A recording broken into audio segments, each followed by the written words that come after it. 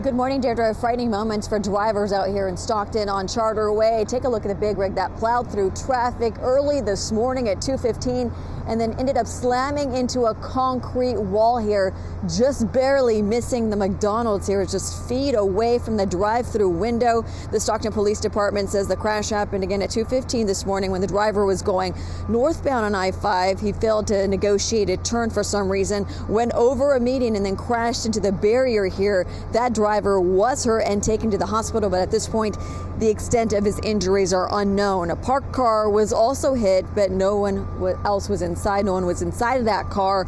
Police and fellow truckers who stopped by the scene say this could have been so much worse. That we were very fortunate that the roads were kind of empty at the time and that no one else was hurt. That's the main thing right now. It makes you think more cautious of what you're doing.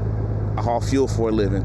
So just imagine that being a tanker right there and the bottom is ripped open and this is all closed off. You know, hazmats out here. I mean, fortunately, this is all that happened. You know, lives could have been taken here. A lot of people counting their blessings this morning. Right now, the challenge is offloading all of the big pipes the big rig was hauling.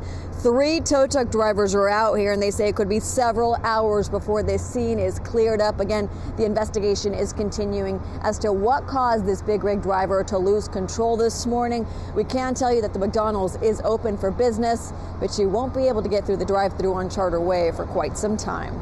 That's really just here live in Stockton. I'm Leticia Ordaz, KCRA 3 News.